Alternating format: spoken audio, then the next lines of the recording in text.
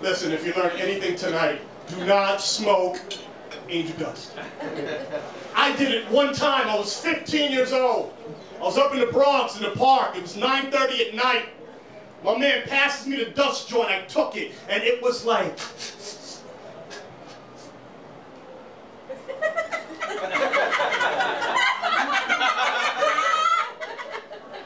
That's the last thing I remember. That right there is my last fucking memory.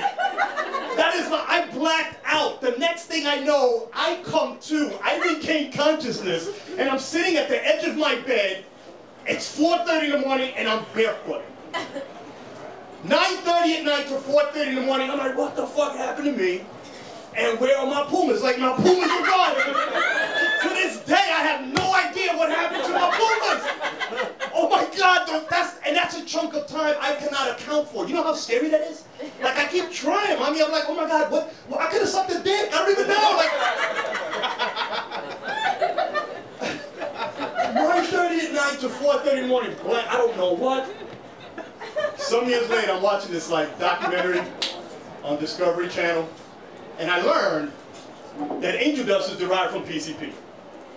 And PCP is what they use to tranquilize elephants. And I said, oh my God, how fucked up was my childhood that I felt I needed to ingest something that'll chill out a fucking elephant, that'll calm me down. And why are we tranquilizing elephants anyway? Really? They're just big fat fucks. Leave them alone. Leave them alone. What they do? They eat, they sleep, they shit. But no, we want to fight. Oh, look at him. Oh, look at him. Oh, look at how dare he walk. Look at him walk. Pop, shoot him in the ass with some PCP. Boom. Elephant falls out.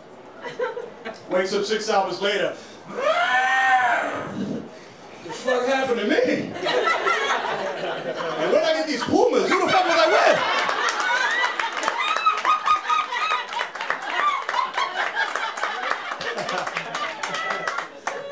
You got the greatest fucking laugh ever.